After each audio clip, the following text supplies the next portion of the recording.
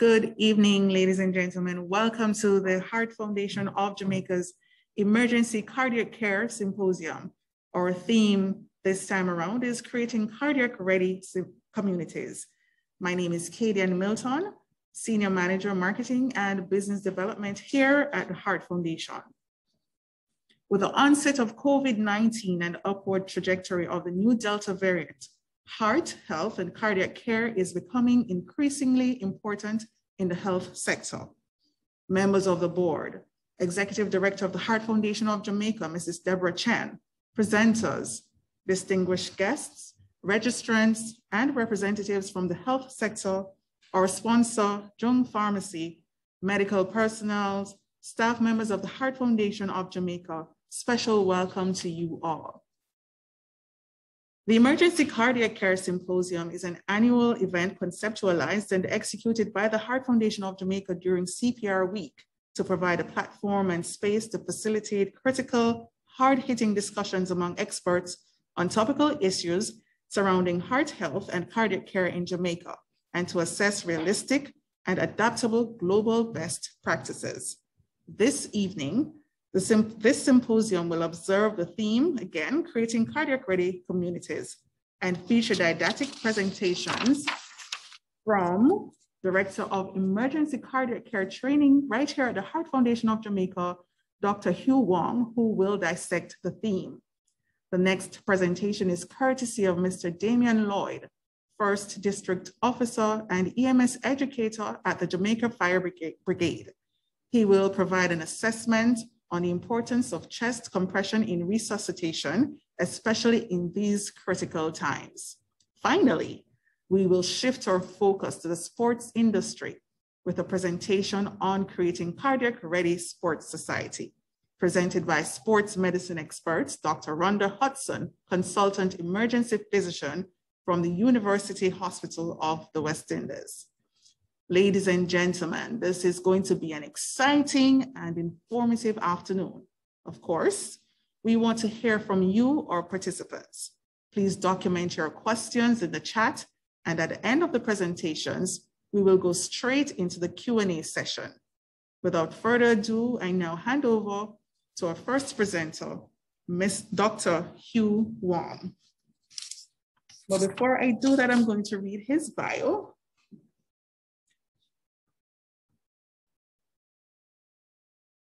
Renowned medical doctor, Dr. Hugh Wong earned his slew of accolades from the University of the West Indies, Mona, and has committed a number of years in the field of medicine and public health in Jamaica, dating as far back as 1994. These days, he wears many hats and serves as the head of the department for the Accident and Emergency Unit at the Kingston Public Hospital. He sits on the boards of the National Resuscitation Council and Heart Foundation of Jamaica, and also serves the foundation as the Director of Emergency Cardiac Care Training. Dr. Wong is a member of the Jamaican Emergency Medicine Association, the Association of Government Medical Consultants, the Medical Association of Jamaica, and is a licensed member of the Medical Council of Jamaica since 1996. Again, ladies and gentlemen, I hand over to Dr. Wong.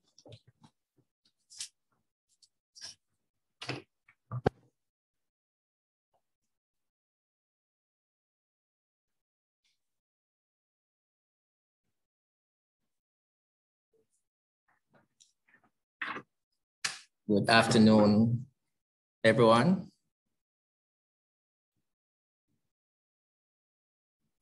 Okay, good afternoon, everyone.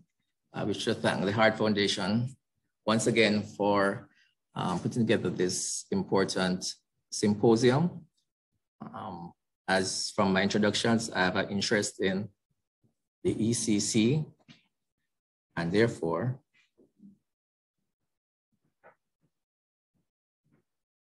so here's, so this is very important to me because what we know is that the earlier someone has an issue and the earlier we can start CPR, then the outcomes are better. And there are many studies in the world that show that the person that is going to provide that CPR for you is the person standing next to you. So without further ado into my presentation, of creating cardiac ready communities. So we need to keep the heart happy and bouncing. And the concepts of a cardiac ready community program are: 1, to support bystander, emergency responder, and community private public partnerships. 2, to strengthen community-based capacity for cardiac and stroke emergency response. Now, the concept of a cardiac ready community is defined as one that has met the criteria of having laypersons trained in CPR, public access to automated external defibrillators, a system of screening, particularly for blood pressure, diabetes, and so on, the necessity for a functional emergency medical service, and of course, provision of local hospitals for those who have been resuscitated to go to hospital.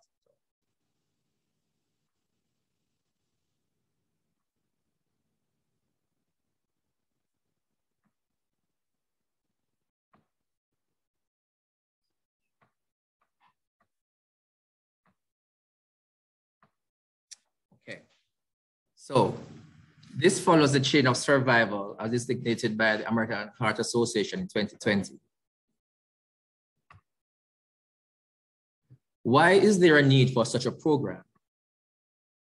Well, that is to treat patients who go into cardiac arrest.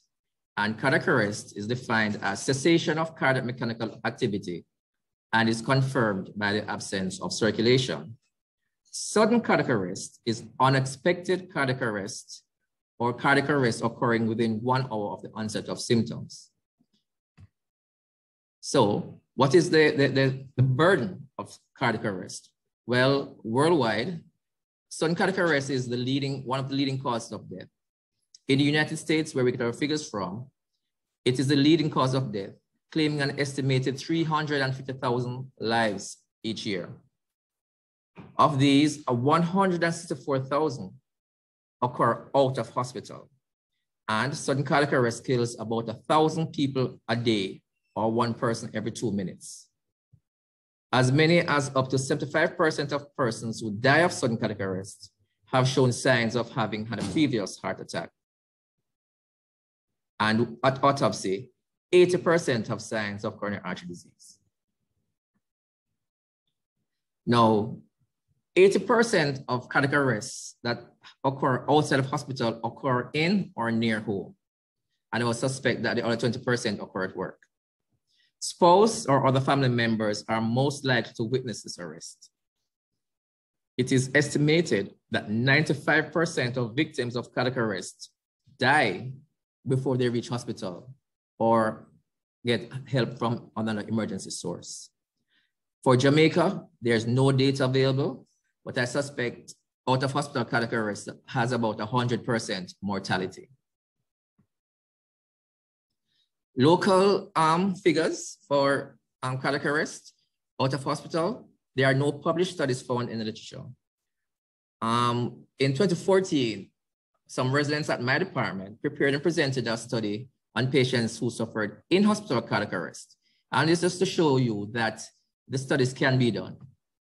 And just briefly, the name was an audit of cardiopulmonary resuscitations in the accident and emergency department at the Kingston Public Hospital. The primary researcher was Dr. Tawanda Jones. And the study sought to document the outcomes of resuscitation efforts on all patients serially who had cardiopulmonary resuscitation initiated while in the A&E department. And this is our findings. Following CPR, the immediate survival rate was 18%. That is, we had a return of spontaneous circulation of about 18% of the patients while the ER.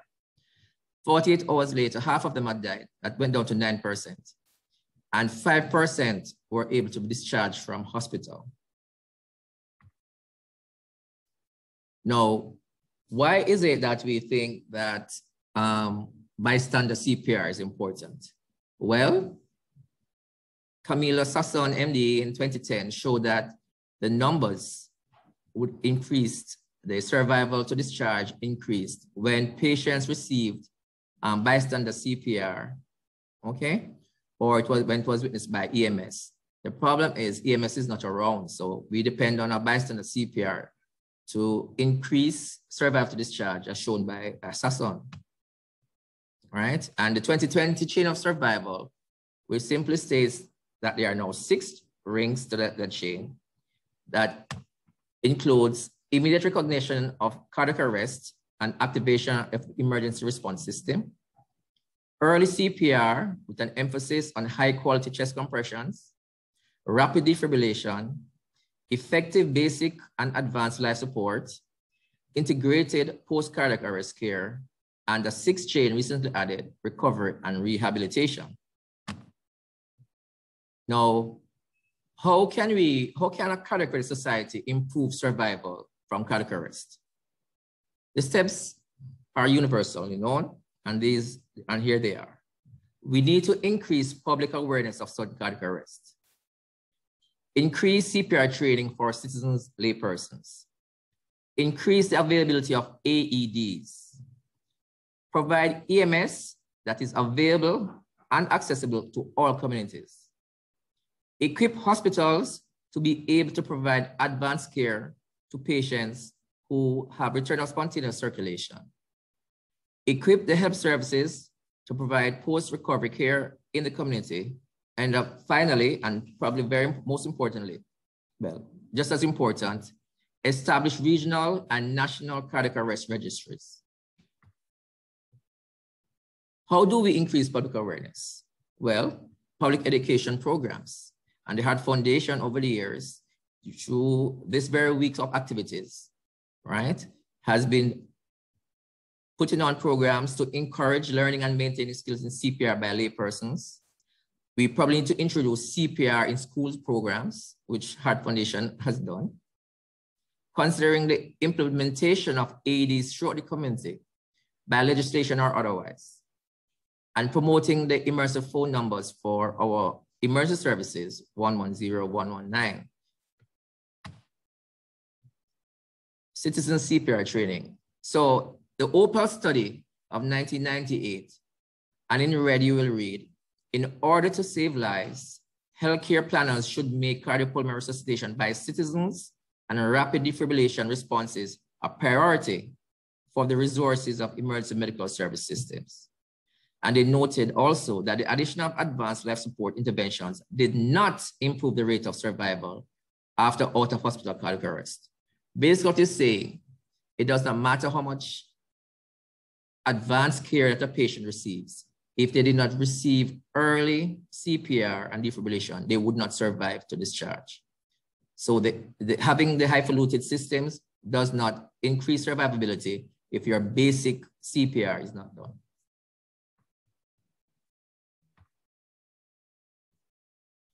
So the National Resuscitation Council, an NGO formed by the Ministry of Health, and of which I am the chairman just now, in 2019-2020, we proposed to the Chase Fund to sponsor island-wide layperson training in CPR and AED use.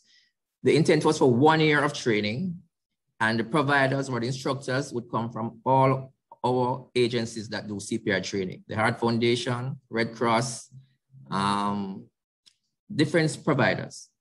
And we proposed this for 2019-2020. However, due to COVID-19, our plans were derailed. And currently, we are still awaiting confirmation of funding, and we aim to begin as soon as the privileged conditions allow. So that is one step in layperson training. Public access defibrillation. So in February 2003, there was a PAD trial. Laypersons were trained in the use of AEDs plus CPR in USA and Canada. And a study showed that patients in out-of-hospital cardiac arrest who received defibrillation had more survivors than who received CPR only. There were other studies that showed also that there was a marked increase in survival rates when there was a bystander use of an AED. Currently, there is no law in Jamaica mandating AEDs in public spaces. However, some entities, to maintain their international recognition and standing, have had to equip their operations with AEDs, And you recognize that our international airports, some local businesses, some banks as well, have placed AEDs in their operations.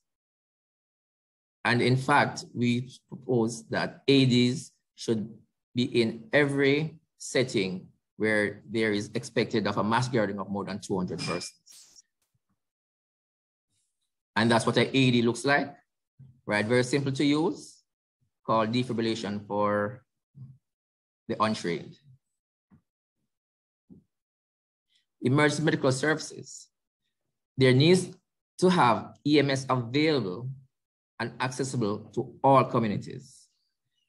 In the short term, we should probably focus on those communities in which EMS currently exists. And if you're familiar with our EMS system in Jamaica, we have providers in Ironshore, Negril, Savannah, Lucy, Falmouth, Linstead, and Waterford that are provided by the Jamaica Fire Brigade, right? But the services really centered on those geographical locations. So the wider Jamaica has not had the benefit of those services, right? So we'd have to increase our EMS services and probably in the short term to provide for cardiac ready communities. We choose one of these communities where an EMS actually currently exists. And of course, we need to staff and equip these ambulances appropriately. And these are our colleagues at the EMS. Hospitals. For a cardiac ready society, we must have care in our hospitals. All hospitals that are served by EMS should have the ability to provide advanced care for patients who are brought in by the EMS in cardiac arrest or have had return of spontaneous circulation.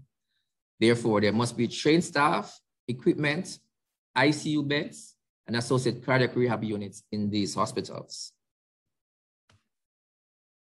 And I couldn't leave that section about hospitals without showing you KPH at Dust. That's my hospital.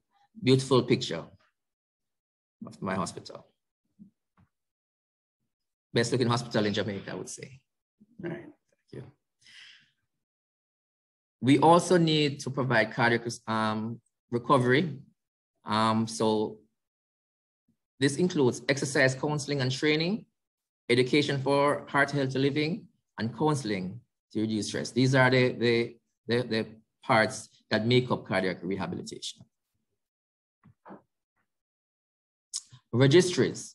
Now, there's no point in having data without being able, well, we have to collect data and use the data. So we need to have data, and we insist that a registry must be set up. And a registry is required because they provide invaluable sources of information on the incidents, management, and outcomes of out-of-hospital cardiac arrest in the community, can be used to generate hypotheses for research or even clinical trials, in collaboration with international registries, adds to the body of knowledge of resuscitation science. We can use our registry to assess resuscitation in different locales, different health regions within the same country, to assess the effect of CPR training. So Heart Foundation and the Ministry of Health has been training for many years. Does this training have an impact on resuscitation? We need to know. It also identifies gaps within our system that we can plug and improve. And of course, the data will drive local and national initiatives in resuscitation.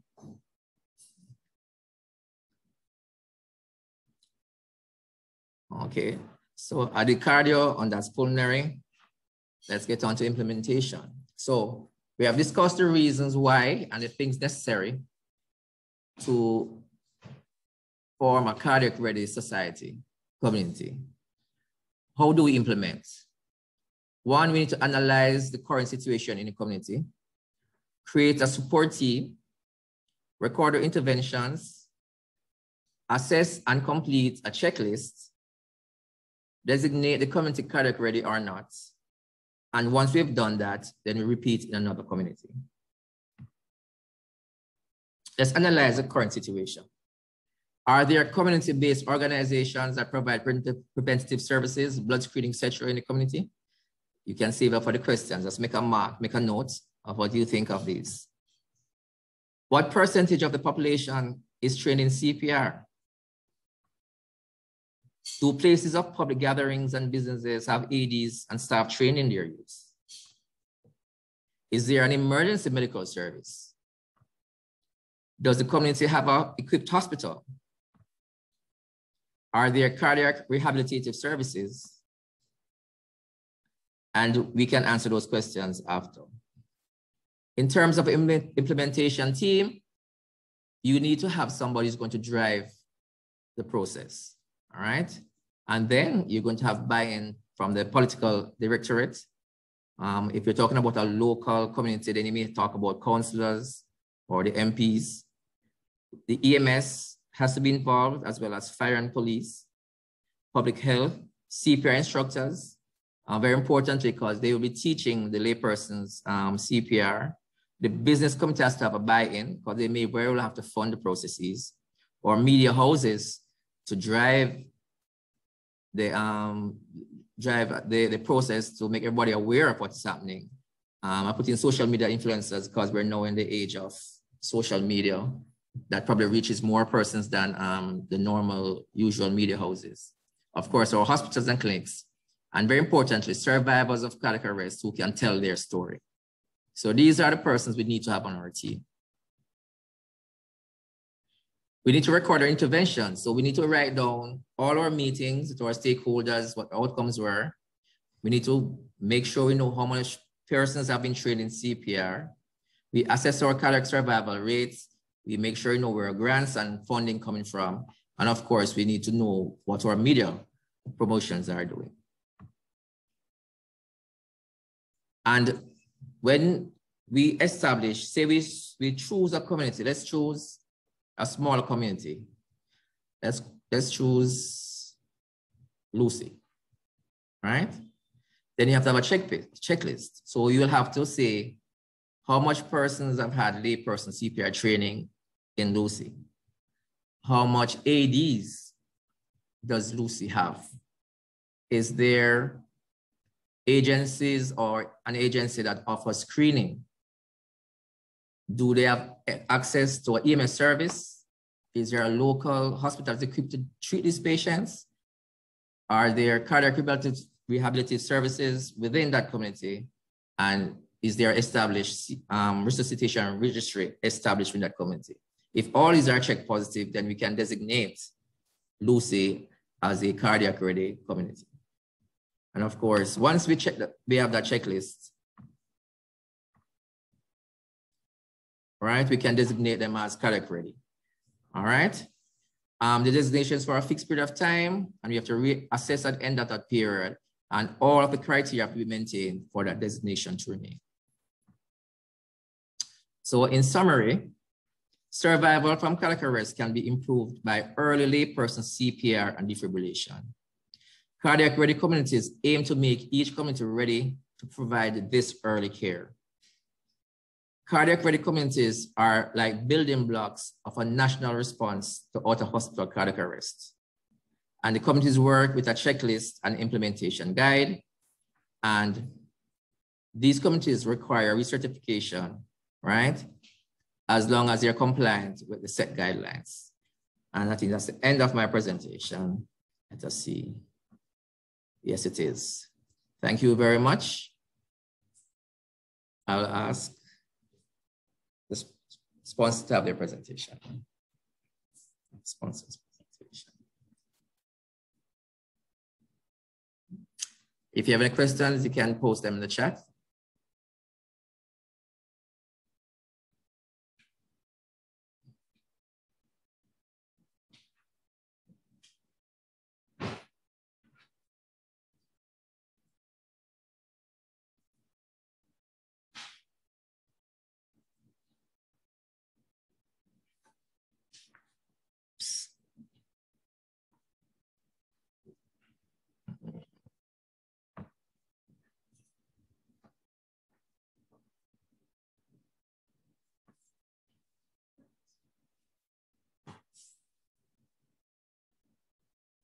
Oops.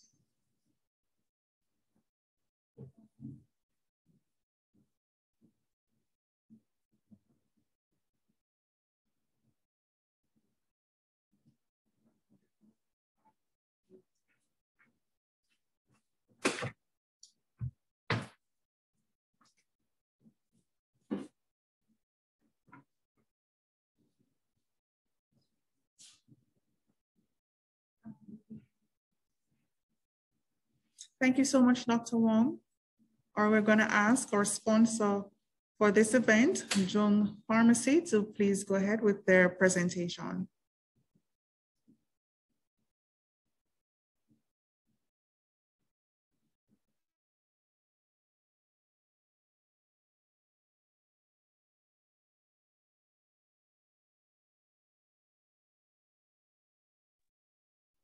Okay, good afternoon, everyone. Am I being heard okay? Okay. Good afternoon again. My name is Doreen Williams, Director and Chief Pharmacist of Jung Pharmacy. Congratulations to Heart Foundation on 50 years of excellent service to Jamaica. Thanks again also for this opportunity to sponsor this awesome event. It is my privilege this evening to introduce Jung Pharmacy and its services. Can you start the presentation, please? Would you like me to share my screen? Okay, Ms. Williams, please go ahead and share your screen.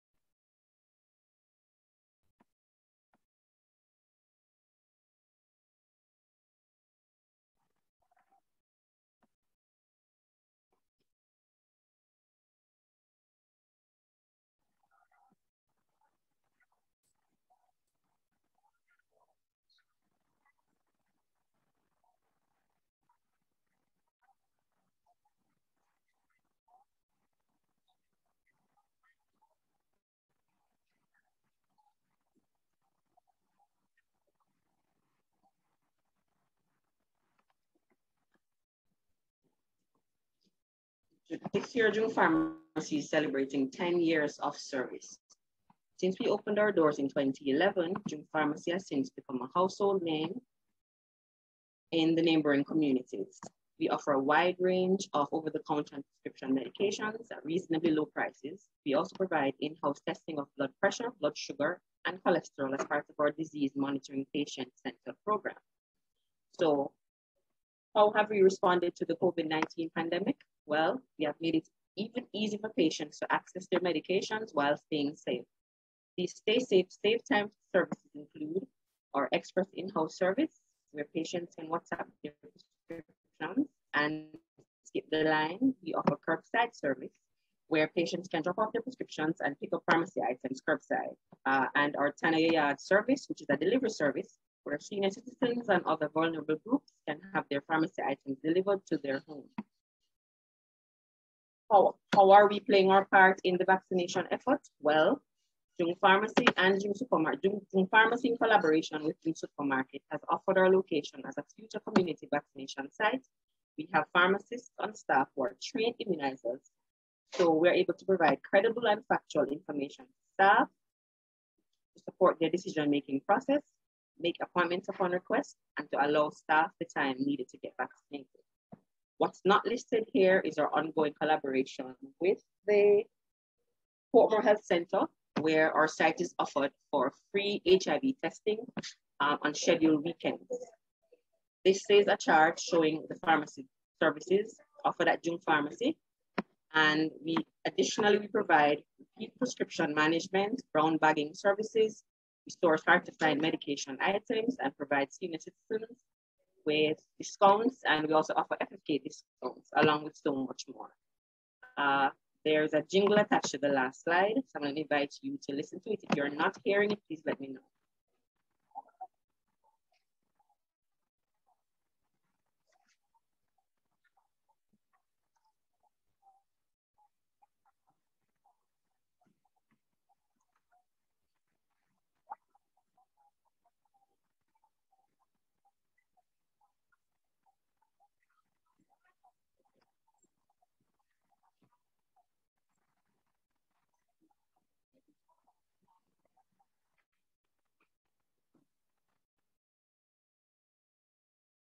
Thanks again to the Heart Foundation for giving us this opportunity to present our pharmacy and services offered to our community.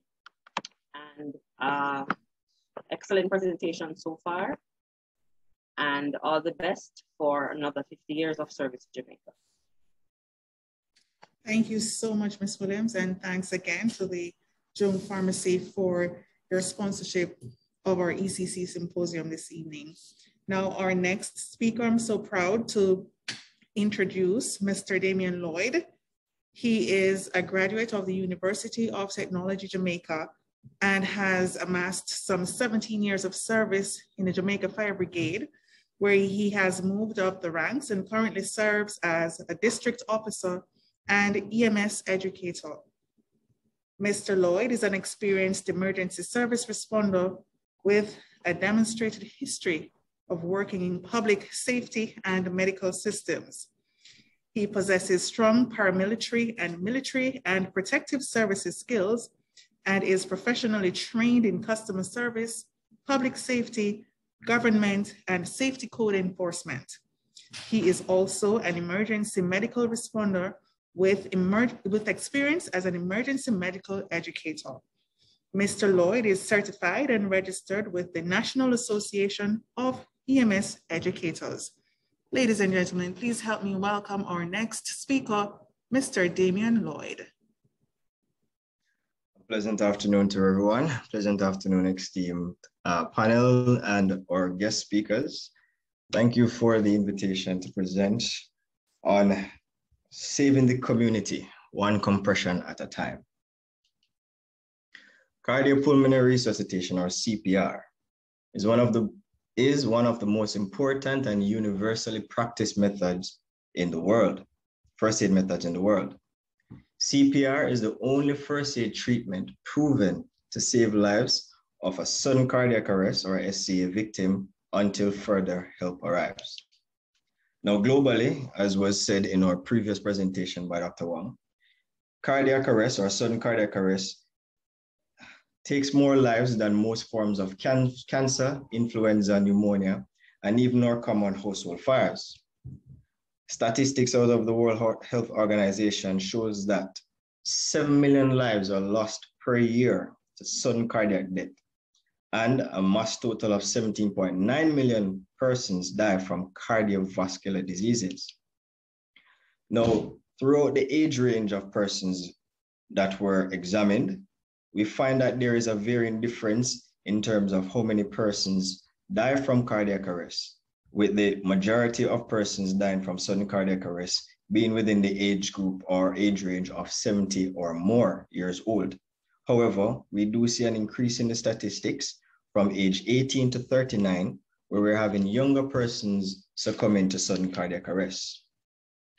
Sudden cardiac arrest foundation, sports-related sudden cardiac arrest account for 39% of cardiac deaths for persons 18 years and older, with 13% of those would fall in within the 19 to 25 year group. 7% of those persons, or 7% of the 39, would also fall within the 25 to 34 year group. Now, locally, we had one registered or one documented case in July 29th, 2019 of a sports-related cardiac arrest death, student footballer who collapsed in the bleachers of the St. Elizabeth Technical Sporting Complex during a football match. Now, it is important that we recognize that the severity of cardiac arrest out of hospital increases the likelihood of losing multiple persons per performance or per day based on non-treatment. The Center for Disease Control published in 2021, January, that 7% of sudden cardiac arrest happens at home, with 9 out of 10 persons who are affected by cardiac arrest out of hospital succumbing to this condition. CPR, if performed at the first few minutes of sudden cardiac arrest, can double or triple a person's chance of survival. CPR forms a forms one link in the chain of survival as it is dictated by the American Heart Association. It is the second rung in the ladder to getting casualties or persons who suffer from sudden cardiac arrest to recovery. Now, CPR, as we know it, was developed in the late 50s, 1950s, and was added on or emphasized during the 1960s. CPR, the mouth-to-mouth version of CPR, was established by Eltham and Schaefer, as described in 1958, with Hohenhoven adding a paper on the benefits of chest compressions with a combination of mouth-to-mouth ventilation to form the basis of what is known as our current practice of modern CPR. External defibrillation was later expounded or added on, as described in 1957, and now incorporates both the application of ventilation, chest compressions, and external defibrillation to form the basis of resuscitation guidelines for basic life support. Now, the two early methods that were used to do chest compressions were the Hall method, where the casualty was rolled from chest to side, and the Sylvester method, where the casualty's arms were raised above the head and then lowered to the abdomen in order to get the chest to rise and fall. The American Heart Association in 1963 formally endorsed cardiopulmonary resuscitation as the primary response to sudden cardiac arrest. And in 1966, they emphasized and standardized the guidelines for lay rescue resuscitation, giving way to what we call the modern day CPR for lay persons. How do we improve? The key to survival for sudden cardiac arrest is early recognition. Being able to recognize the signs and symptoms of sudden cardiac arrest and the implementation of appropriate treatment. The immediate initiation of excellent CPR and early defibrillation would be key for us to maintain active response to sudden cardiac arrest and to improve the standing of persons who will be suffering from such an impasse. Confirm that the incident is a sudden cardiac arrest. In recognition, 3 steps that we can use to confirm that it is sudden cardiac arrest is a sudden collapse of the casualty. Upon examination, we see that the casualty has no breath sounds, no exchange of air in the body, and the person has lost consciousness for a prolonged period. Beginning CPR, we always refer back to the foundations, beginning with our emergency scene management. The scene survey, safety for the rescuers. Now, it has always been taught from the foundation of first aid into CPR that an unsafe scene is an unsafe scene for everyone, including the rescuers. So we try to emphasize that once the scene is not safe, we make alternative actions to make the scene safe. Then we begin with our primary survey, looking at the ABCs of first aid, airway, breathing, and circulation. The next step in emergency scene management would be to call for help. This can be done by the use of technology, by activating your emergency responders, or calling out for bystanders, like trained as yourself, to send and also sending for an AED. CPR begins with, for adults, 30 compressions, 5 to 6 centimeters in depth, 100 to 120 compressions effectively per minute, 5 cycles of compressions before we do a reassessment. After determining that the person is unconscious or unresponsive and not breathing, we manually open the airway using the head tilt chin lift maneuver.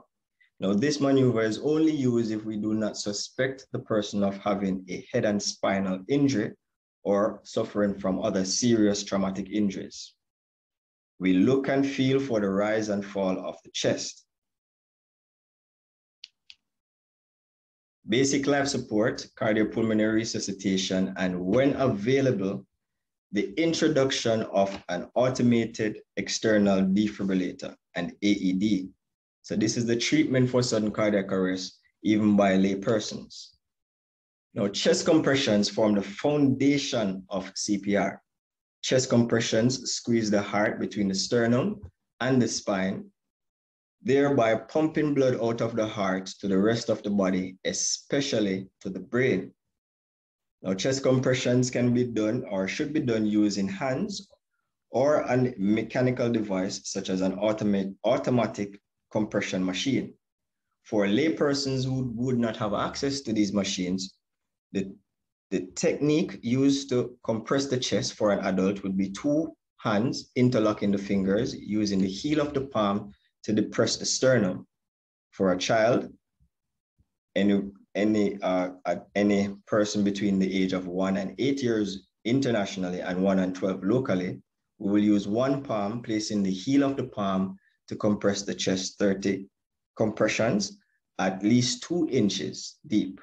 And for the infant, we recognize that we would use, based on the size of the infant, 2 fingers to compress the chest. This is how we do it. What do? We push hard and we push fast. Now it is your time to participate. I'm going to ask you to do in the chat, pick a side. Left or right would mean the difference between life and death. Place your answers in the chat.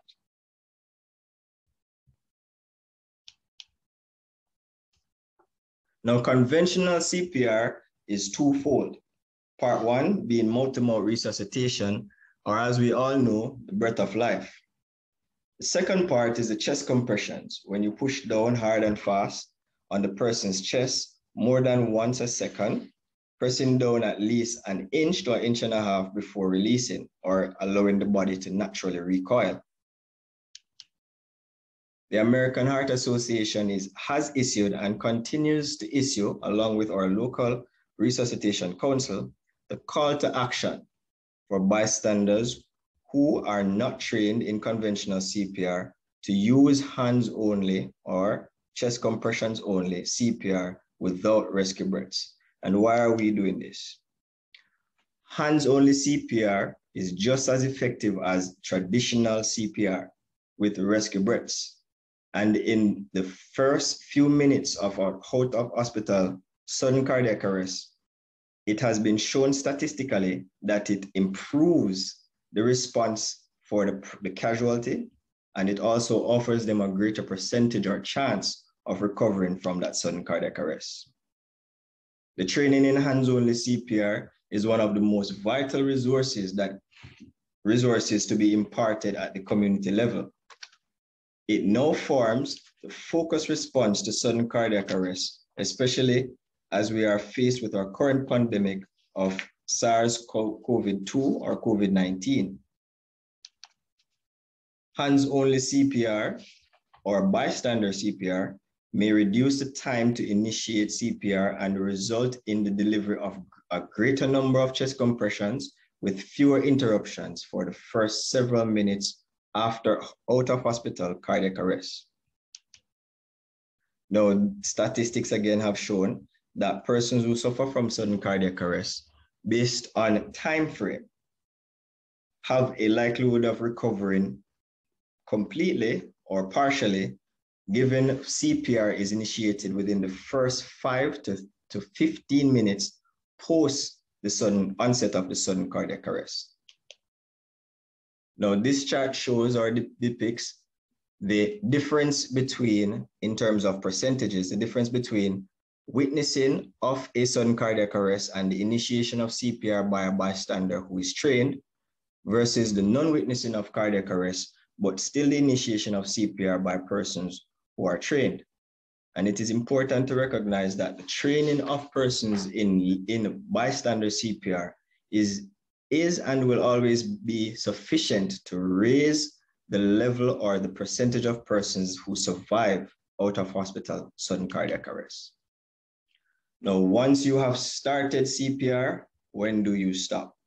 We do not stop until the STOP acronym has been implemented.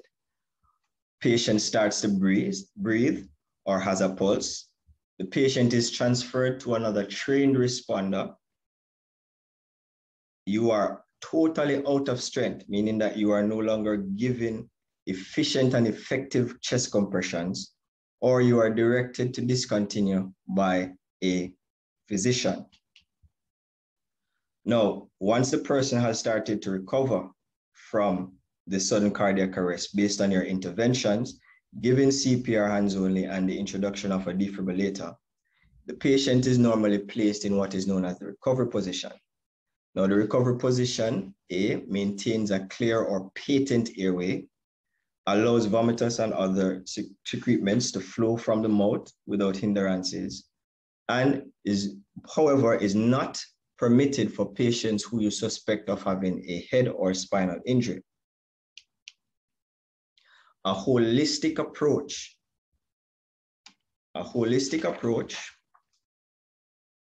or an involved community-based grassroots approach to sudden cardiac arrest needs to be conceptualized and implemented.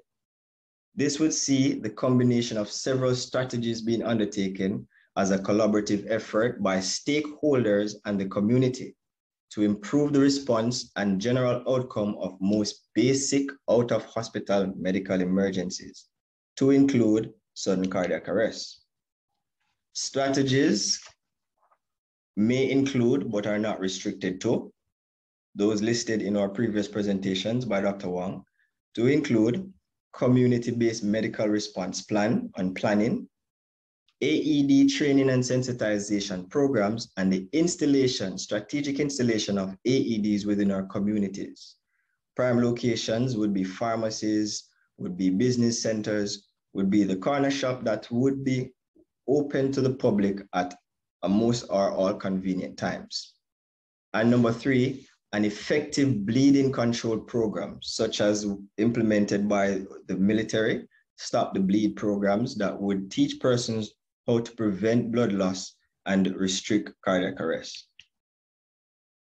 Now, in conclusion, improved survival rates depend on a nation trained and motivated to recognize medical emergencies of any nature, respond effectively and decisively, rendering aid, or activating the emergency response services. The more prepared the community is, the stronger the nation's response.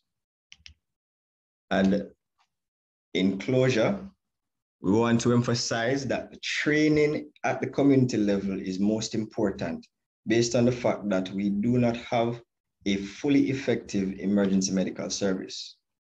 So the greater persons that we can train across the platform of at the community level, adding to the already large cohort of persons who are working within the emergency services, we will improve the standard of survival or survivability for persons suffering from sudden cardiac arrest. And we will ease the burden of the advanced medical care once they actually make it to the hospital. I want to thank you all for your time. And if there are any questions, you may post it in the chat. Thank you.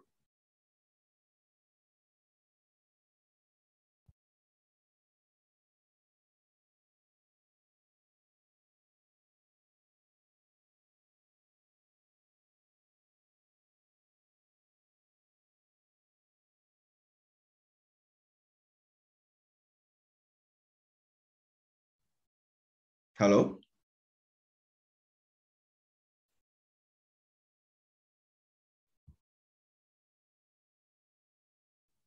Hello? I'm hearing you, Damian. Are you hearing me?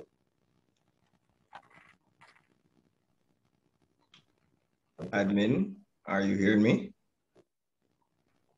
Yes, Mr. Lloyd, we're hearing you. Thank you so much for that very informative presentation.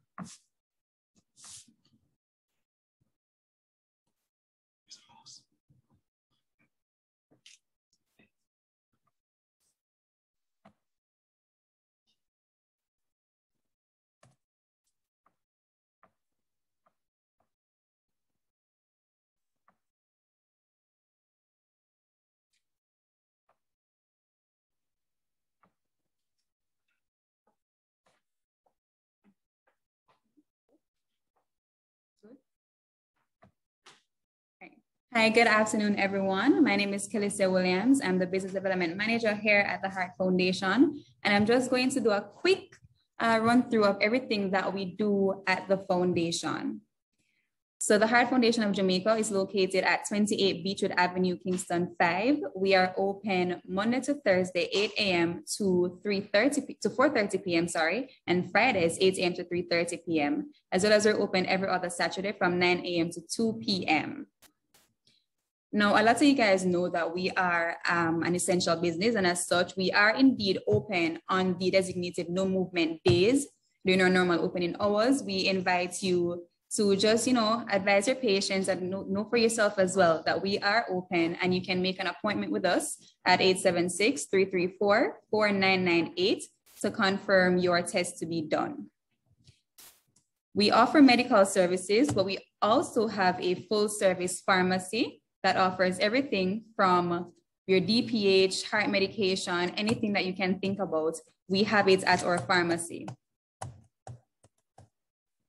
We also have screening services ranging from basic and advanced screening. So echocardiogram, blood pressure, BMI, total cholesterol, blood sugar, hemoglobin, HbA1c, cholesterol profile, all the basic tests that you can think about. We have here in office at 28 Beechwood Avenue, and we also have it on our mobile team. And yes, I said mobile, meaning we go island-wide and provide screening services at health fairs, churches, companies, community groups. Once you have a group of about 10 or more persons and you would like screening to be done, you can contact me at 876-332-8389 to schedule a screening to be done on a date of your choosing at a location of your choosing, providing that you have the space for social distancing, of course. We're living in the COVID-19 era. So this slide is just giving you a more detailed, or a listing rather, of all the basic services that we offer in-house and on our mobile team. I mentioned before that we have advanced services. Here's a list of those. We have the ambulatory Holter monitor, stress echo, the butamine stress echo, bubble echo, you name it, we have it, and we do it here by appointment and with a referral. So doctors, here you go, we invite you to remember that we do these tests, and you can make a referral to your patients to come and have these tests here. If you do not have one of our referral pads, again, you can give me a call at 876-332-8389, and I can have one or a few packaged and sent directly to you. We also have clinics in-house. Diabetes clinic, hypertension clinic, both are run by Dr. Paul Wright every Thursday and Friday from 8 a.m. to 10:30 a.m. Walk-in, no appointment is needed for Dr. Paul Wright's clinic. He is also our GP here, general practitioner, so you can visit us during those hours if you would like that service to be done. We also have a cardiac clinic, which is operated by appointment, again, Monday through Saturday, by 7 cardiologists. Now, I mentioned before that we did ECGs. It's important to note, and I think this is a thing that is very important and is needed. All of our ECGs are not only read by a machine, but they're also read by a cardiologist before the result is given to a patient. So you're assured that your results and everything is, it's very fulsome, and you are getting the best medical care that you can get from us.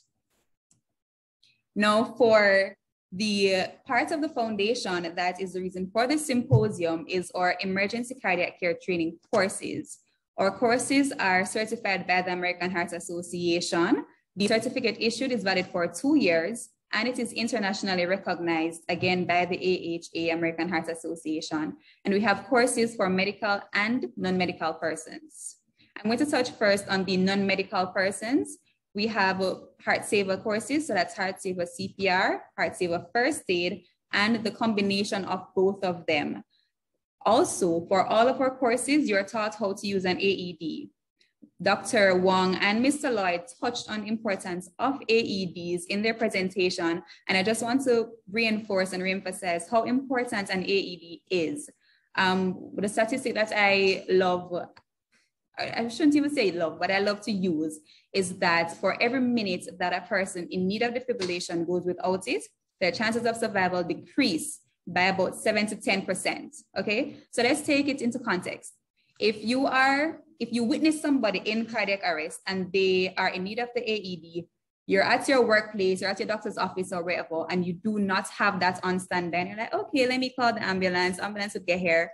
If it takes even 10 minutes, at the lowest point, at 7%, at 10 minutes without defibrillation, that person's chances of survival decreased by 70%. Whereas if you had the AED on standby and you received training in its use, then you could have acted on it in a minute or two, 3 minutes tops, to just run and get it, right? So that is just how important it is to have an AED on hand. It doesn't matter if you are medical or not, the AED uses voice prompts and messages, and the pads that are attached to it, they have graphics on them that show you where on the body to place it. So you really are able to use it very easily. There is literally no need to worry. The Heart Foundation sells AEDs. We facilitate the servicing of them, and we train persons in its use. And we have warranty on the AED, right? 1-year warranty. If you'd like to make a purchase of an AED, you can give me a call at 876-332-8389. We have a special going on them until the end of this month to highlight CPR week. We have the special until August 31st, offering an AED at 20% discount the original cost. The cost is $260,000, and the delivery is about 2 to 4 weeks for it to get to you. Now, as it relates to the advanced courses that we offer for the medical professionals, we have Advanced Cardiac Life Support, ACLS. We have Pediatric Advanced Cardiac Life Support, PALS, Basic Life Support, and ECG Dysrhythmia. CME hours are given for all our medical courses. For ACLS and PALS, it's 15 hours, and for ECG Dysrhythmia and BLS, it is 6 hours. These courses are scheduled monthly. For Basic Life Support, it's every Monday and Friday. ACLS, it's every month, once a month for 2 days. ECG and Pediatric Advanced Cardiac Life Support, it's every 3 months. For more information on the dates or to schedule a class, you can give me a call at 876-332-8389, or you can visit our website at heartfoundationja.org. Our course dates are listed, and you can make payments online and collect your manual, which is included in the cost for all the courses. All right, so again, 876-332-8389 to contact me, or businessdev@heartfoundationja.org. All right, and that is some of the services of the foundation. I look forward to hearing from a lot of you very soon.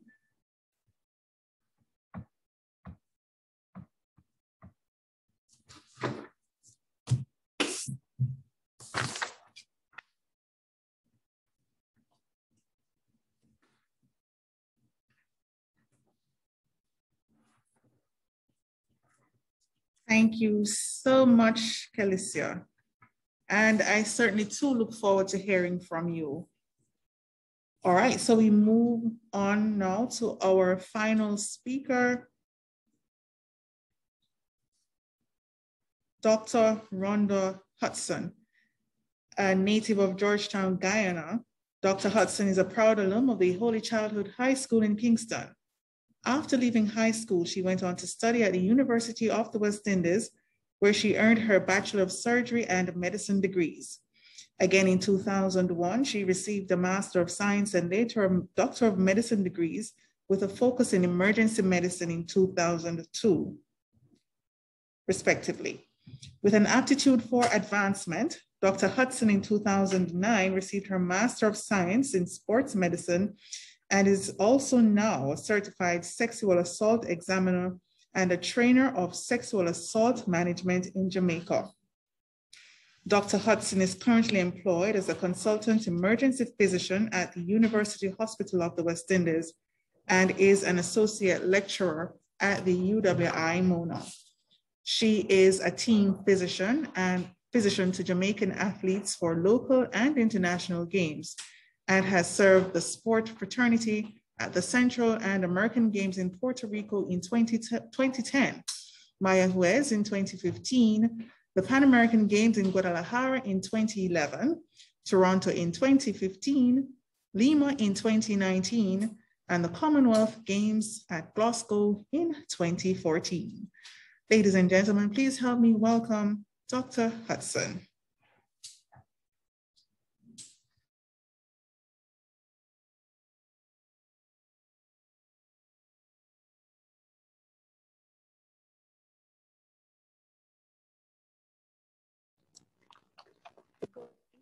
Everyone, and I thank Dr. Wong and the Heart Foundation for inviting me to share with you today. And I would like to personally recognize Sister Maxine McIntosh, headmistress of Holy Child High School. We begin with the premise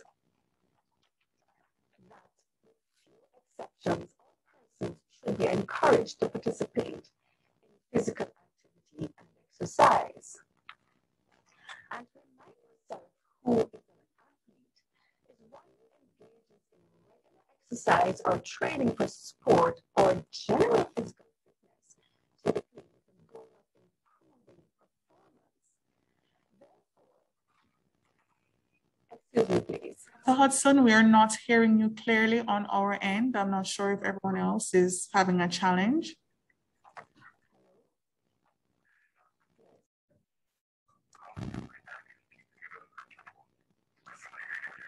I don't have headphones.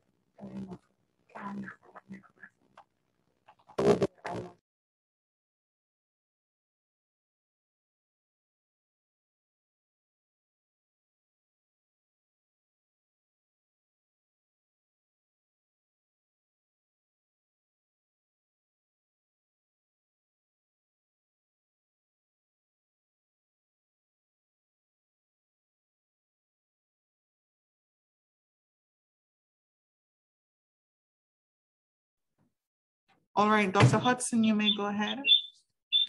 Thank you, and I'm sorry for that. All right, so I will say that I thank Dr. Wong and the Heart Foundation for allowing me to participate in this symposium today, and that I'd like to personally recognize the Maxine McIntosh of the principal of Holy Child High School, my students.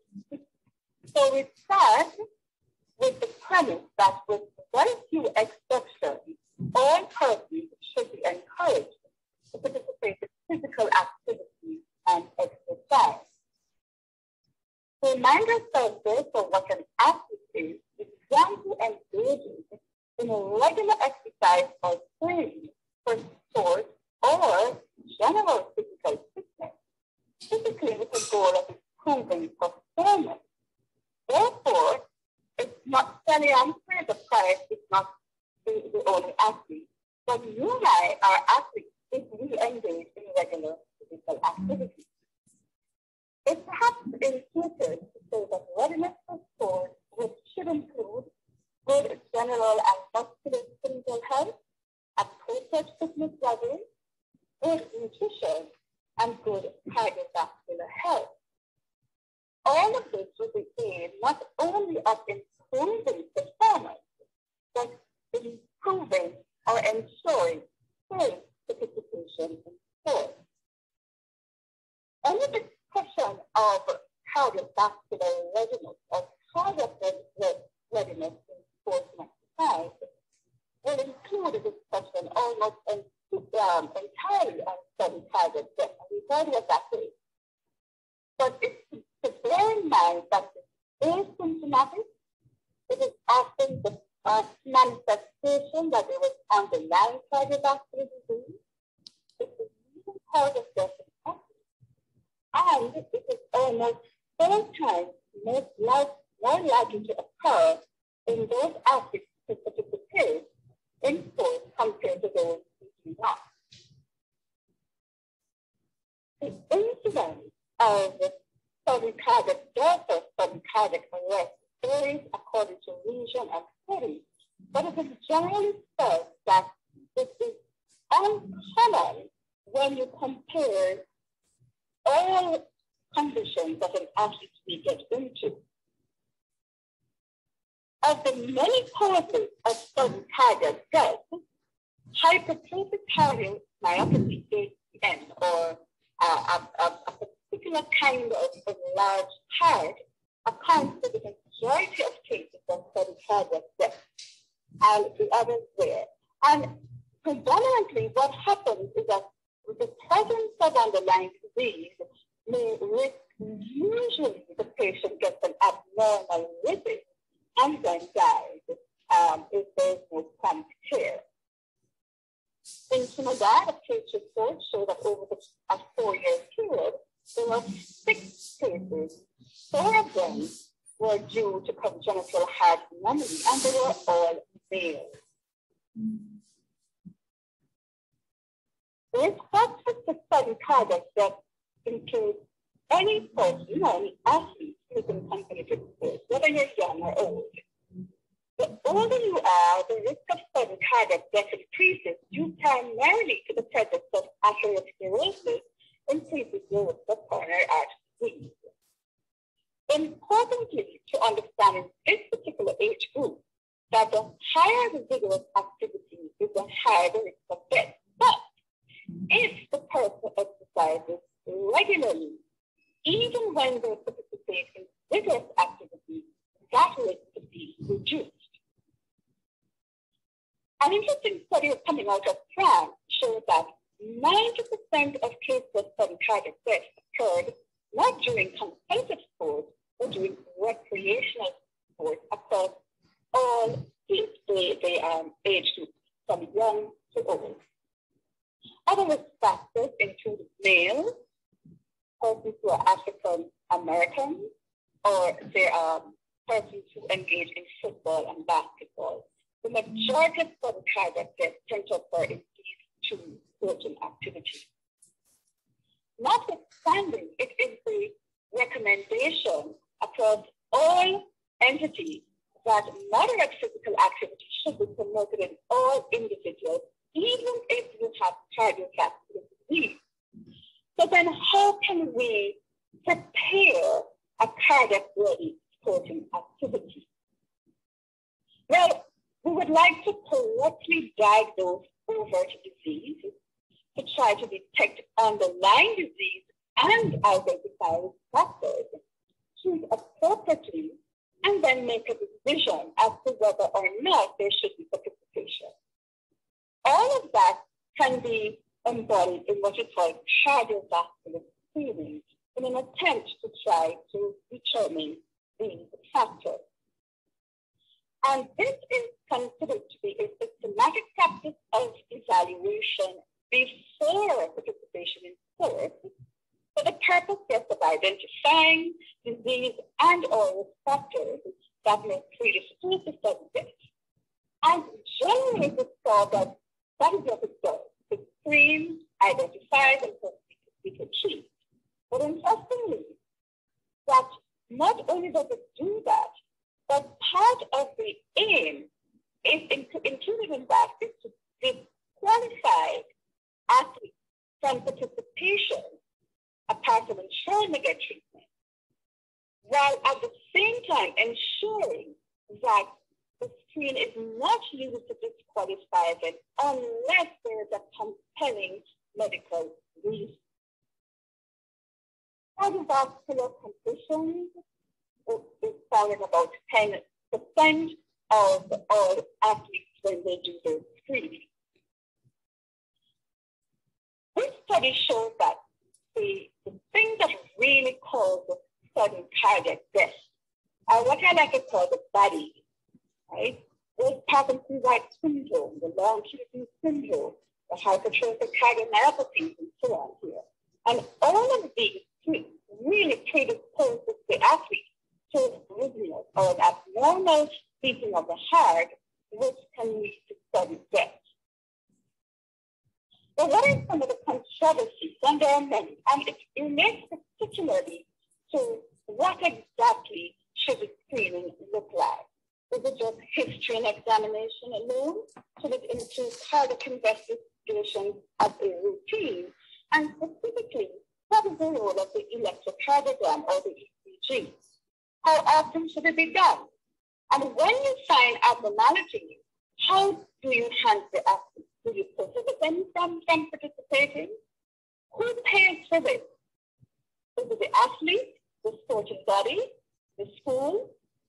And when you find something wrong and you decide to need treatment, again, who pays for it? And what are the legal implications?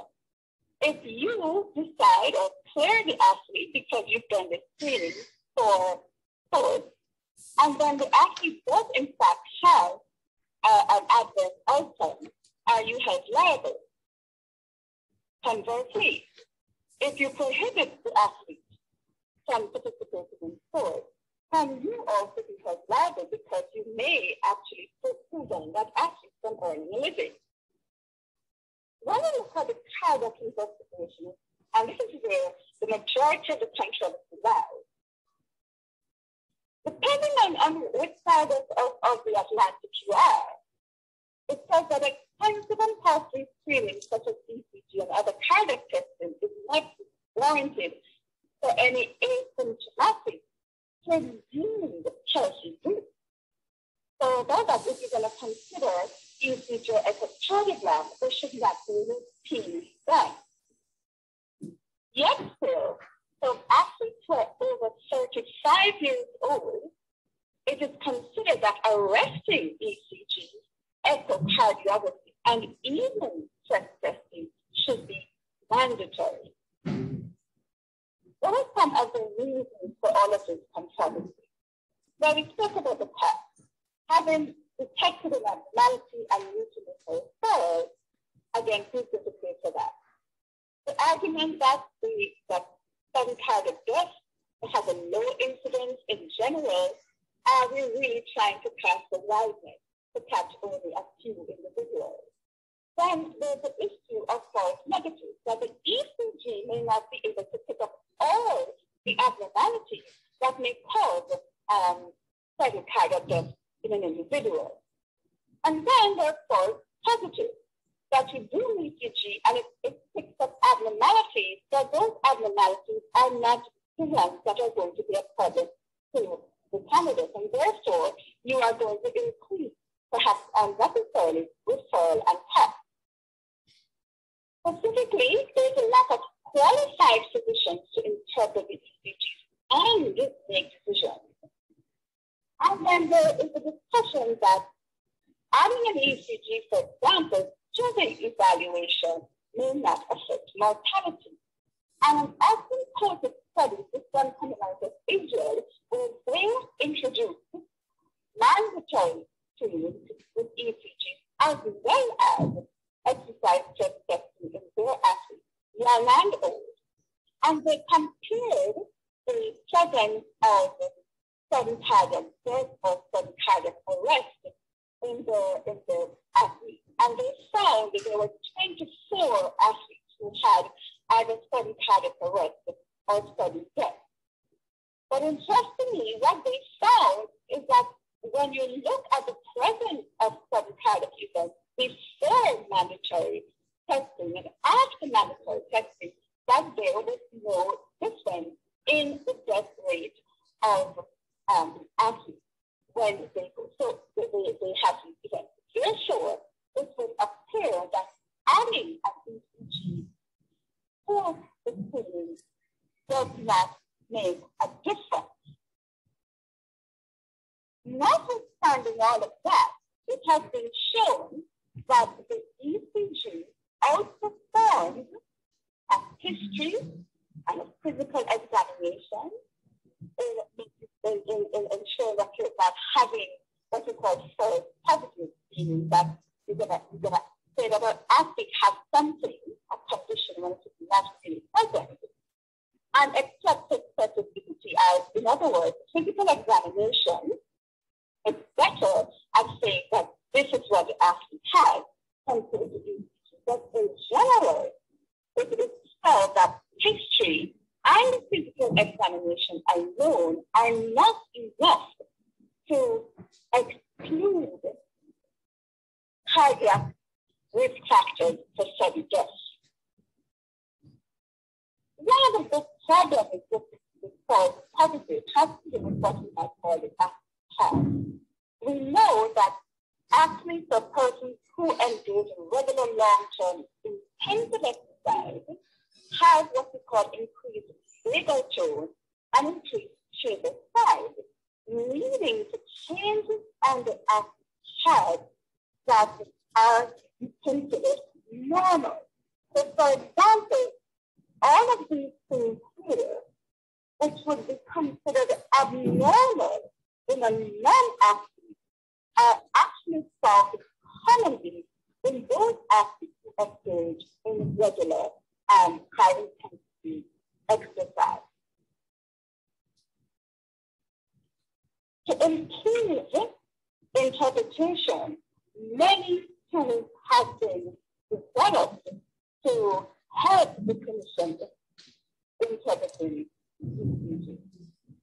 Regardless of the key here, the Stanford tool, the European Society of Cardiology, and its so-called interpretation of Siaka criteria, the Siaka criteria actually outperform the other two, both in false positive, the lowest false positive rate, as well as therefore reducing the need to have a secondary investigation or follow-up. And this is important. The Siaka criteria is shown here. So we learn to incorporate normal, and they're very very detailed indications of what is abnormal in an athlete. And anything you find here would then dictate that you request that this athlete be followed up either by a cardiologist and or to further testing, for example, to do echocardiography or perhaps a stress test. Who does it? And that has always been an issue.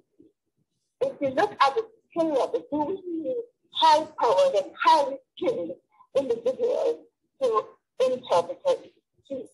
And this is a very nice study that I found. And what is it? It compares clinicians who just look who are inexperienced in reading ECG for athletes.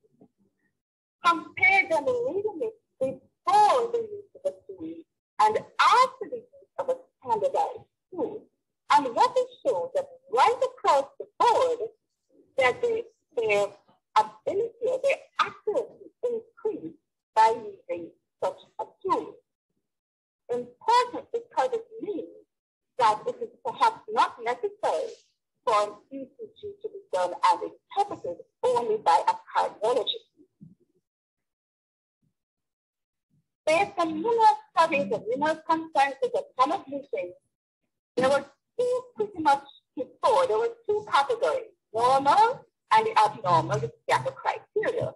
And it said, if you have normal findings such as these, not normal for the athlete, then no further evaluation is required.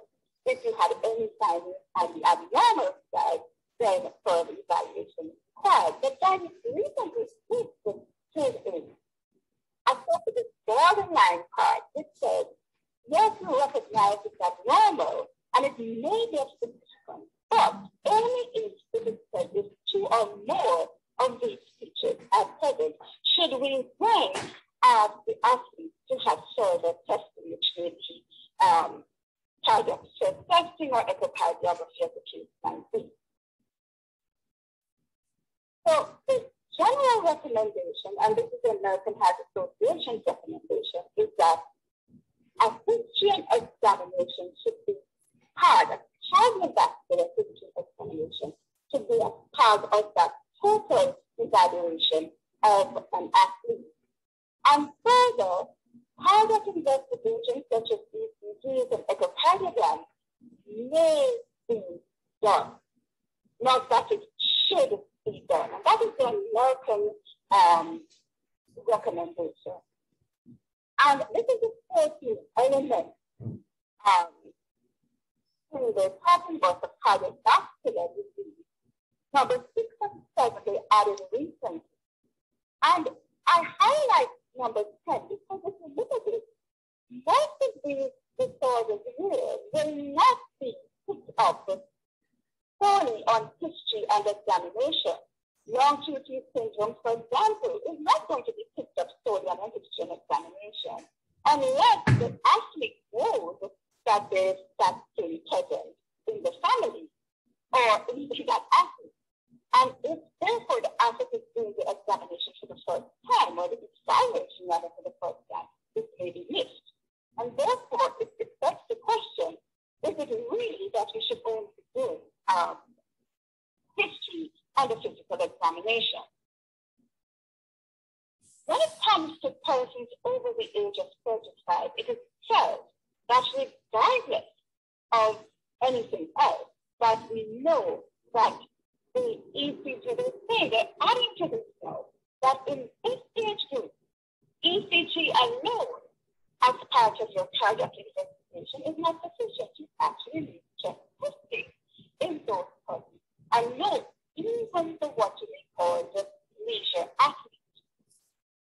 And in these, there are two modes. If you are an older athlete and you are active and you want to do high intensity activity, not only with the self-assessment, but you must get a physical examination by a physician. You have to look at your cardiovascular risk score, you must do ECG.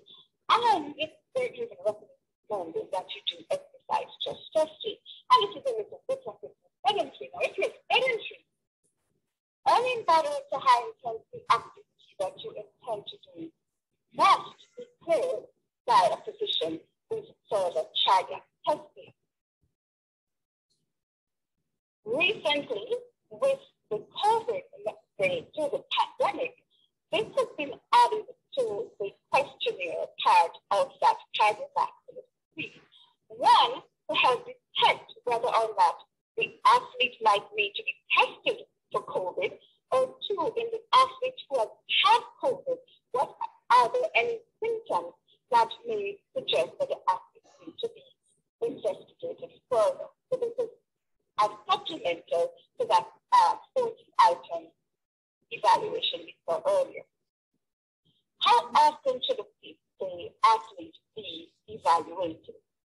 Now, this is a study coming out which shows that in a particular athlete, when he was evaluated at age 18, for the first time he was evaluated, by the normal, right, he would just begin in V5 here, begin to show some abnormality. He was examined by all echocardiologists and other studies, and it was normal. Consider now 2 years later, this is what his ECG looks like, and for those of you can immediately recognize that something is very wrong with this patient, and indeed, further testing or retesting picked up that he now had hypertrophic cardiomyopathy. And remember, that's the commonest cause of sudden death in an athlete. A very nice study coming out of Italy shows that when you compare athletes who have done only a first screening, you pick up abnormality, yes, but for repeated screening, your detection or pickup rate in these same athletes improves by 3 times.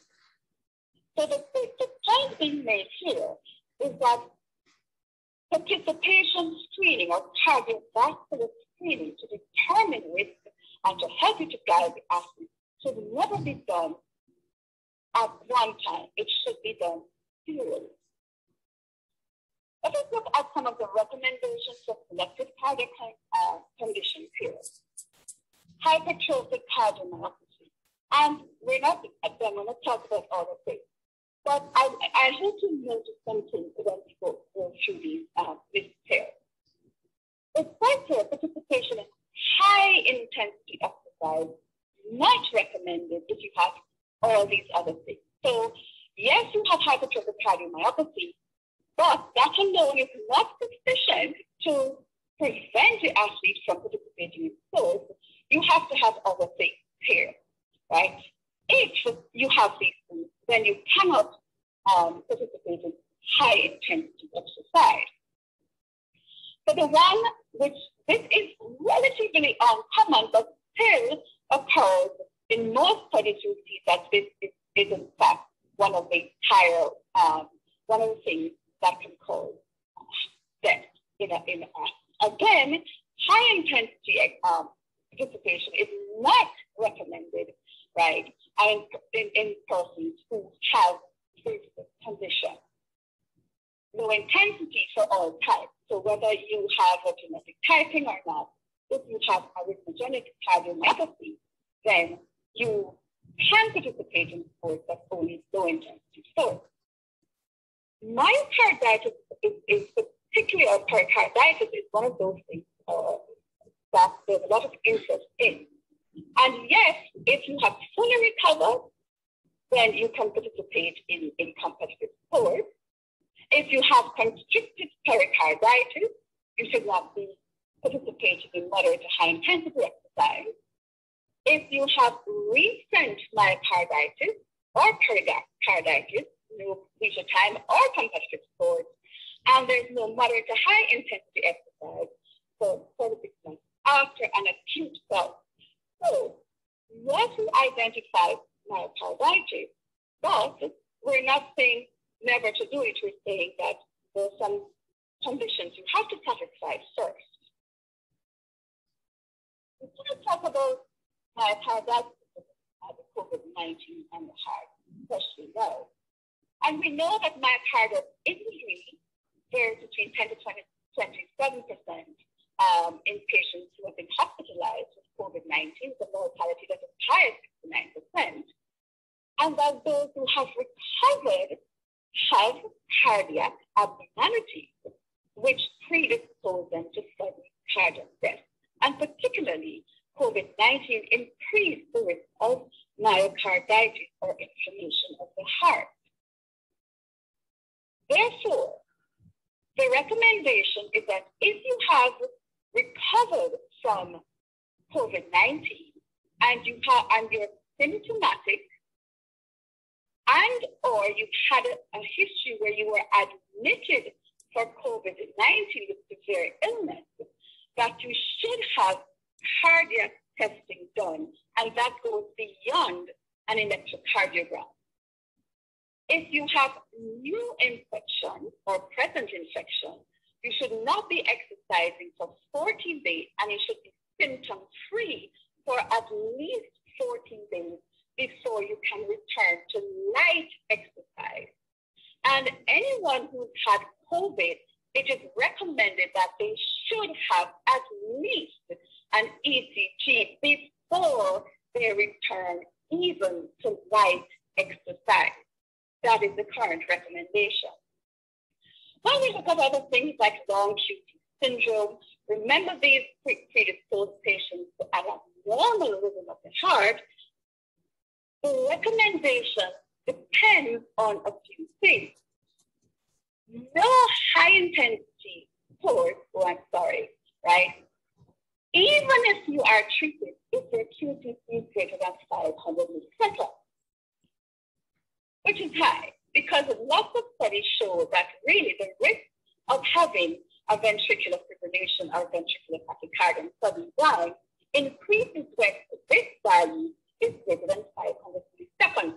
But notice that in this second one, you will have to accept a lower QTC in males and females if there is genetic confirmation that you have long QT and therein lies the problem. Because genetic typing of athletes is not commonplace. It's expensive, right? And therefore, it begs the question, are we missing persons if their QTC comes up on ECG 470 milliseconds? What should you do? And again, who is going to pay for this? And what do you then tell the athlete who cannot afford, say, the further testing?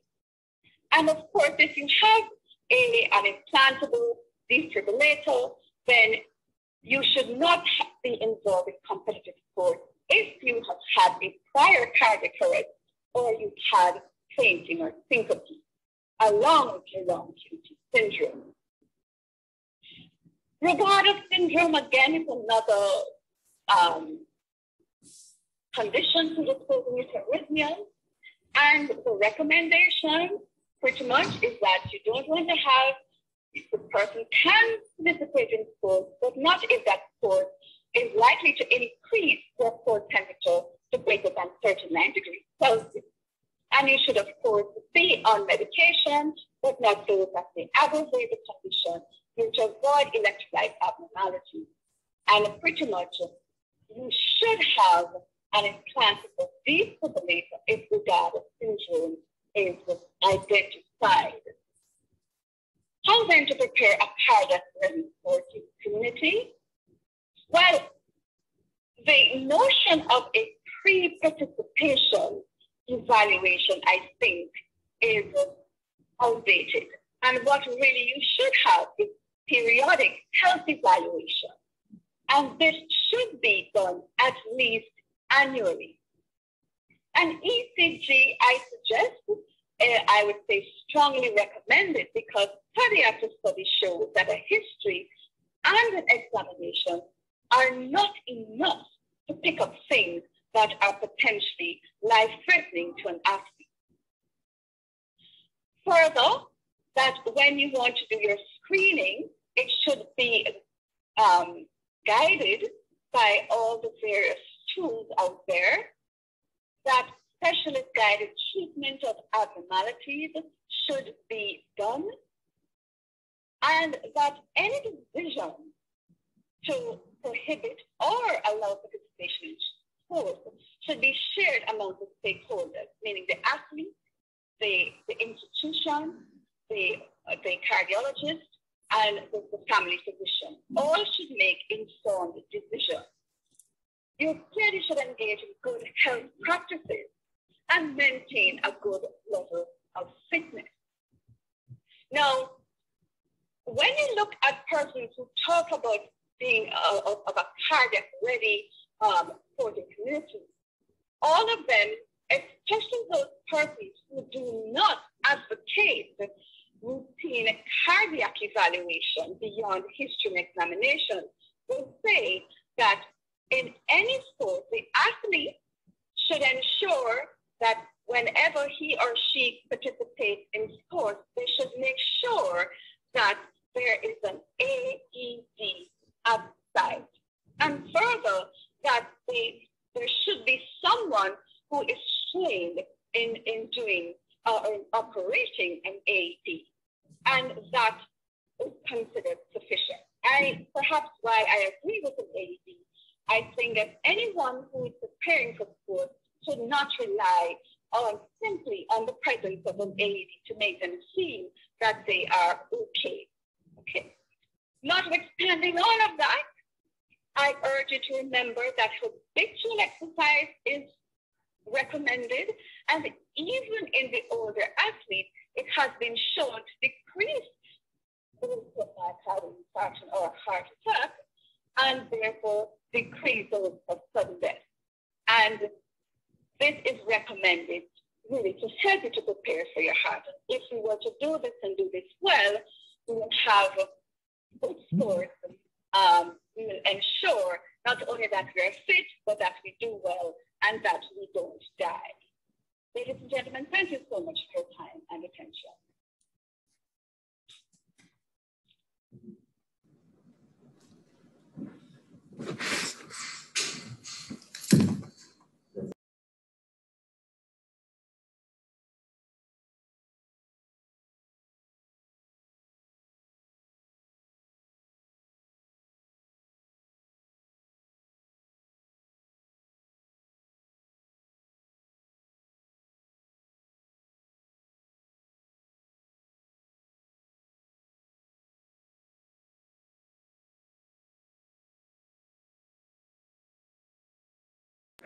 All right, thank you so much, Dr. Hudson. And I just want to mention the fact that we do SCA screening right here at the Heart Foundation.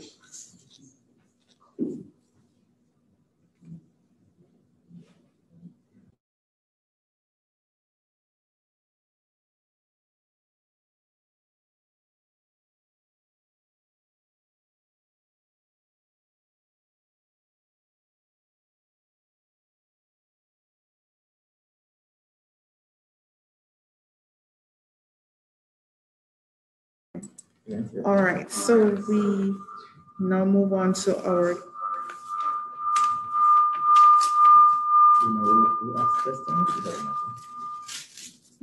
All right, my apologies for that audio. Thank you, Dr. Hudson, for that riveting and informative presentation.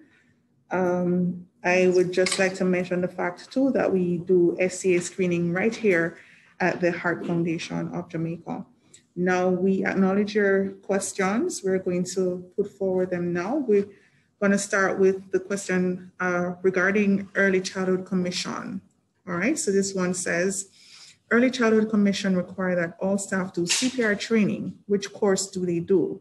Now the answer to that is they ought to do the Heart Saver CPR and the First Aid combination courses. The other question is, what is the cost of an AED? The answer to that is, are you hearing me just?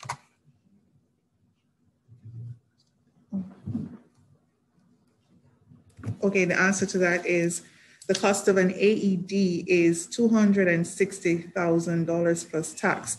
I must mention too, more importantly, that we do have a special for until August 31st, where we gave a 20% discount on the cost. Now, this question seems as if it is for Dr. Hudson. So Dr. Hudson, please be on standby to answer this one. It says, cardiac arrest is more common in male athletes. Is this because the hormones of females play a protective factor? If you'd like me to repeat the question, Dr. Hudson, please let me know.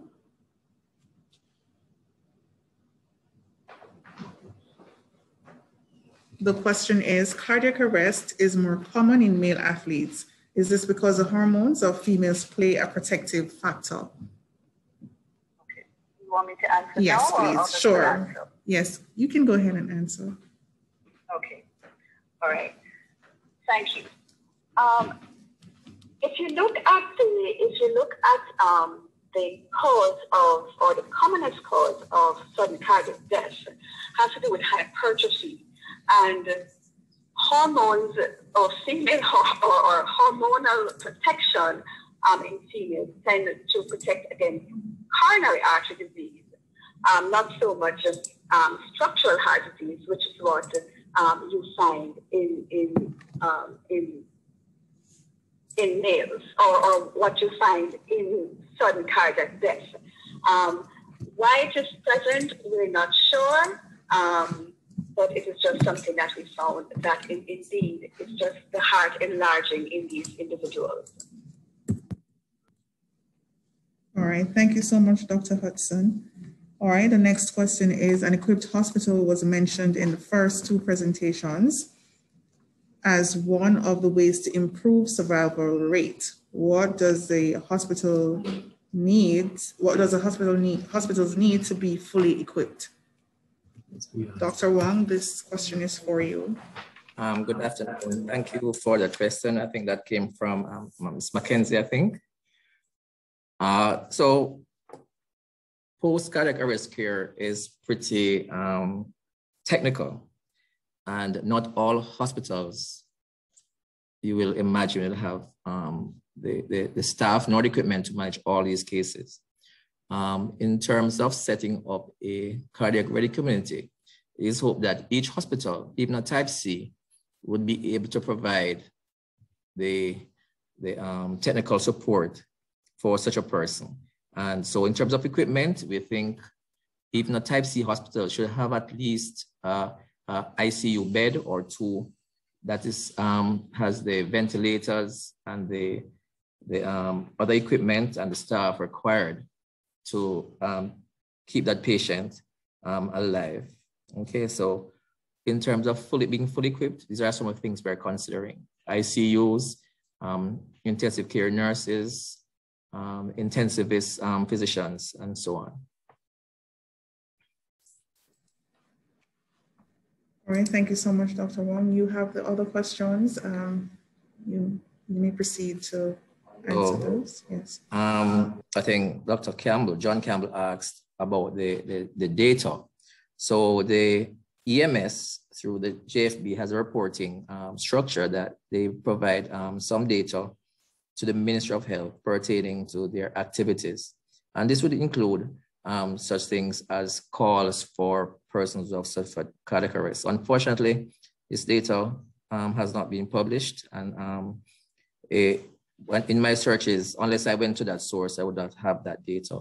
Suffice it to say though, the practicality on the ground is that people have sudden cardiac arrest and do not recognize it, nor is there an EMS response to that patient. Therefore, people are dying of sudden cardiac arrest and are presenting to hospital as dead on arrivals, or being transported to hospital, you know, in a mortuary vehicle or some such thing, because the system does not allow, one, for the proper EMS response, and two, there's no system for data collection.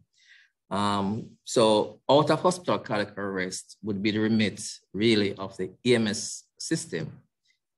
But the EMS system, as you know, in Jamaica is really restricted to certain geographical areas. And even then, the resources of that system would not provide for all the data being collected.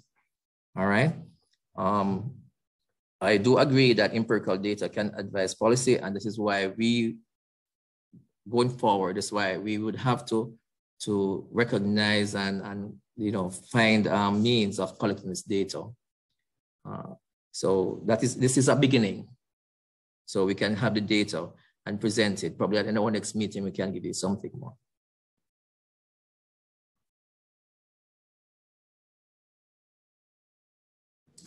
All right, so we have another question here. This one goes to Mr. Lloyd. Is CPR training mandatory for firefighters, and are they obligated to perform it? All right, in answering that question, yes, CPR training at the basic first aid level is mandatory for all persons at the entry level of firefighting through our training program. The training school offers them up to an emergency medical responder training, and it is mandated once on an active scene that they should perform CPR if they are so equipped to do so. All right, thank you so much. Another question, and this is our final question that we're going to take. This one says, I'm not sure if it was mentioned or I missed it, but how soon after COVID recovery of a symptomatic person who was admitted to hospital do you recommend a cardiac screening, and is an ECG sufficient, and is it necessary? This question goes to Dr. Wong. Dr. Hudson, my apologies.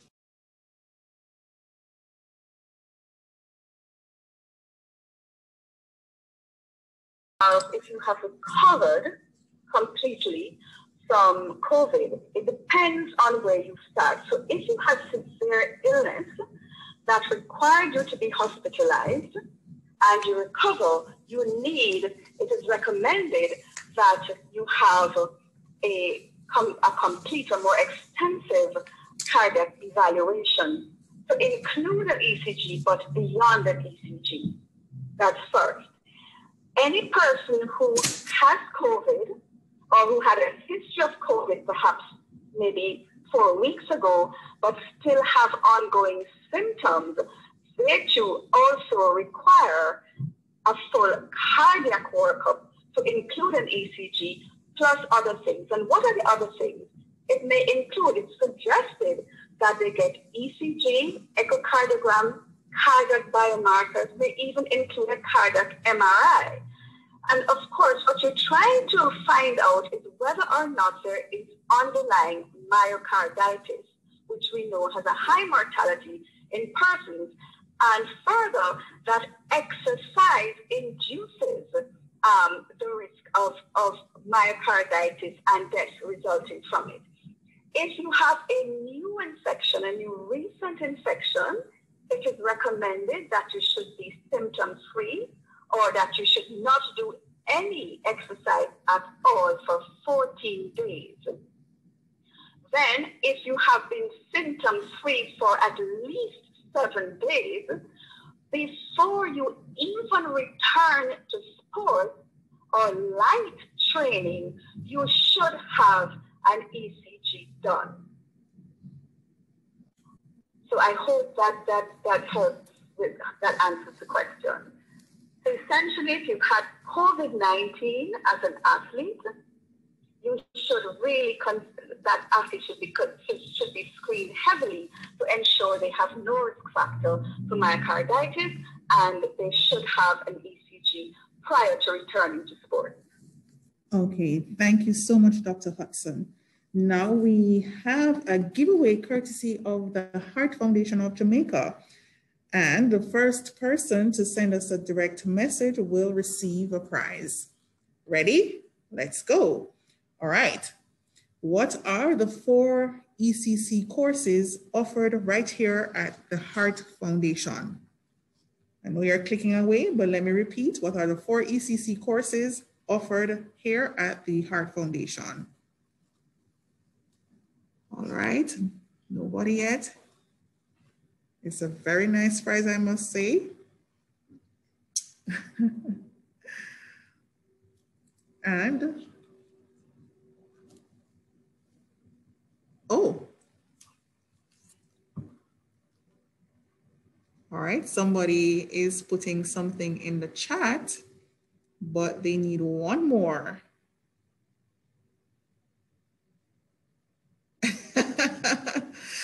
All right, you still need another.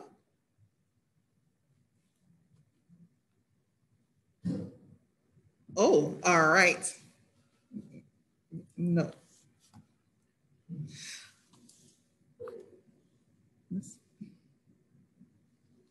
All right, we have many persons put it in the chat. We're actually looking for the correct answer. Okay, and we have identified a winner.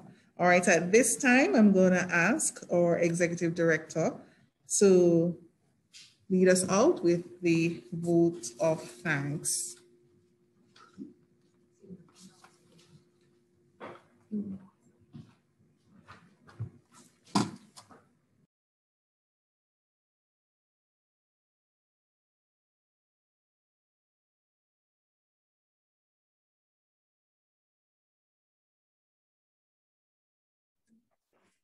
Susie, what?